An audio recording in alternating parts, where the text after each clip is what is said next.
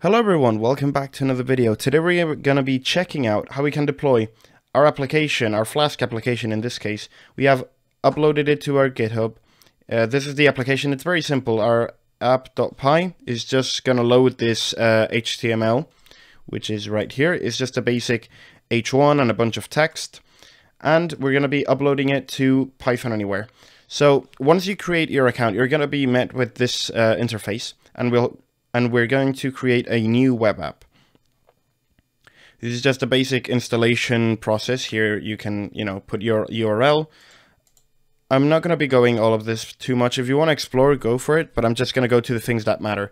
Here, if we're using Flask, which is the case, we're going to pick Flask. It'll be easier. You can just do manual configuration and search up how to make it for Flask, but it'll just do it for you. For the Python version, as long as it's not 2 point something, as long as it's 3 point something, you're good. I'm just going to go to the most recent version. I would recommend you do the same. And here is where configurations start to happen. Okay, so this route is where the initial default page is going to be loaded to this URL. This we can leave as is, and then we'll change it later to our application. Right. So now your application is done, everything is loaded, and if we go check out our website, it just has the basic text that says hello from Flask. All right, so now let's get into the thick of it. Let's check out files real quickly. And here, again, we saw that in my site, in this route, which is home, my name, and then my site, and then the application, flask_app. Here is the basic hello Flask that we're getting on this page, right? So we want to change, instead of this application, we're gonna want to use our code. So let's open a console. Let's just use a bash console. Perfect. So we're in home right now, and then you can do this however you want, whatever your needs are, but I would recommend cloning your repository right here, since it will create the folder for it to be inside. So let's copy the link, then we do git clone, and then we paste the link. And if we show, our repository will be here, and then let's see what's inside. And here is our folders and our files. So everything is here. Now let's leave this console open. I'm gonna duplicate it and then go back to PythonAnywhere.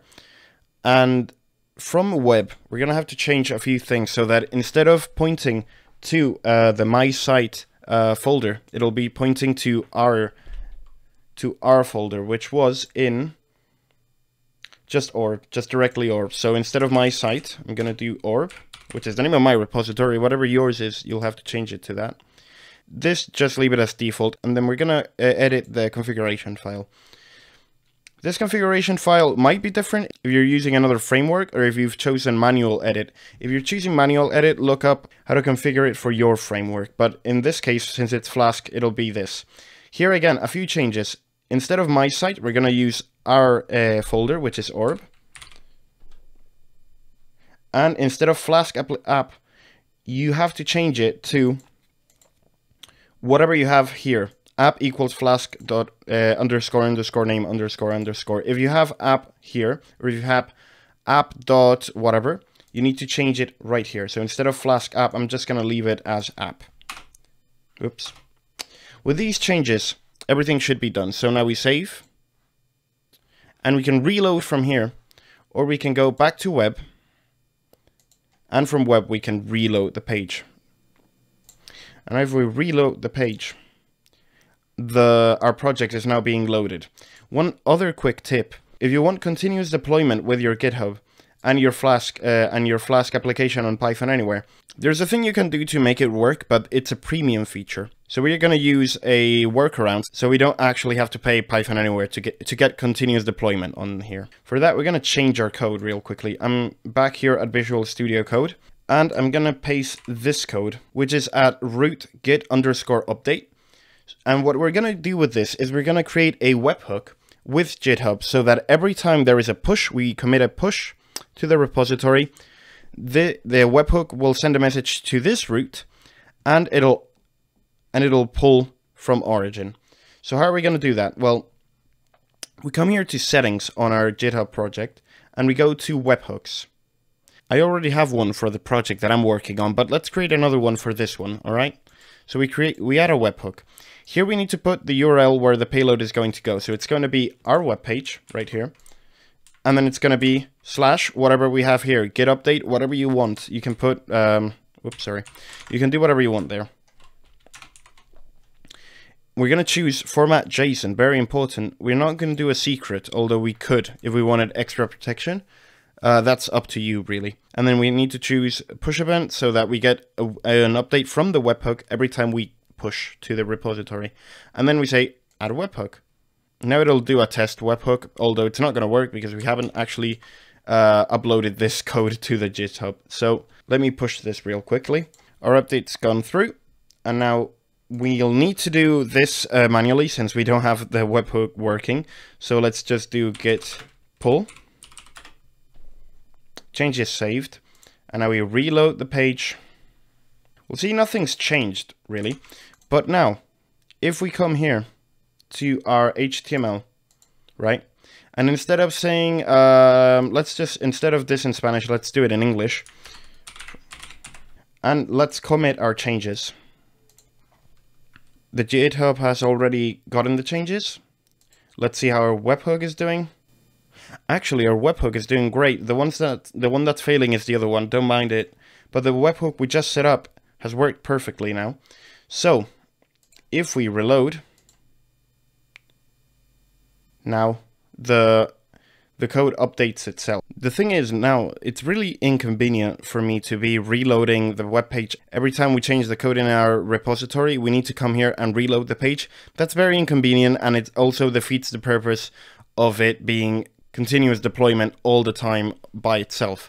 So we're going to be using this thing called Git Hooks, not webhooks, but Git Hooks. It basically allows us to execute console commands every time there is a Git action. Now there isn't a Git hook for push or pull, but there is one for post merge. So we're going to be taking advantage of that.